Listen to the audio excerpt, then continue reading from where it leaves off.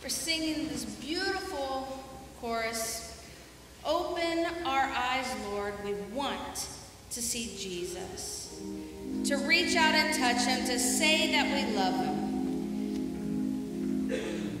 When we would sing this song and open the eyes of my heart, Lord, and we would discuss this with our children and try to help them understand what that meant. And I think we did an okay job. Okay. I think we did an okay job.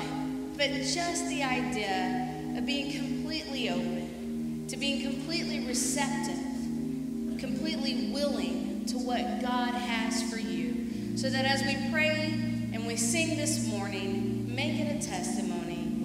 Make sure that you are completely open and completely receptive to what God is saying this morning.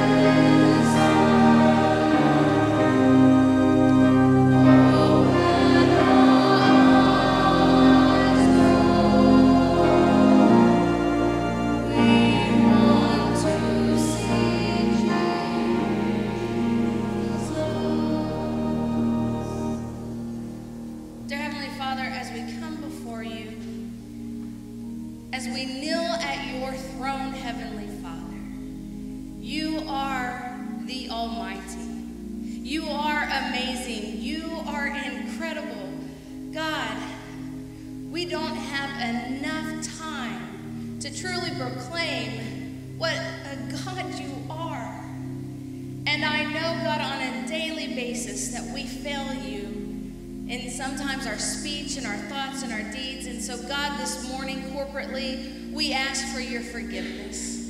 That, God, we ask for your continued correction, your continued guidance, so that we may truly be the people you want us to be. Worthy of the title of daughter, worthy of the title of son of the King of Kings. God, as we continue to pray for those around the world, those that are desperately in need of you, I think especially this morning of those that are proclaiming your name and being persecuted for it. God, may your protection be around them, and may those that are being martyred in your name, may others bear witness and get saved because they see the importance and the sacrifice and the love that comes for living and dying for you, Heavenly Father.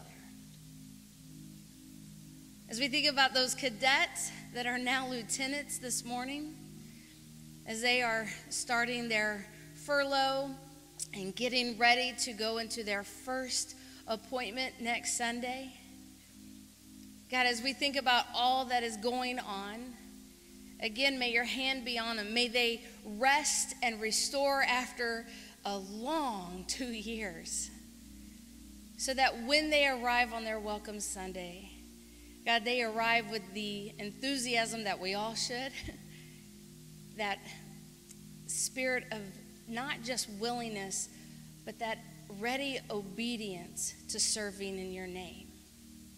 May we all have that today. God, we love you and we thank you and we ask for your continued guidance and blessing. Amen.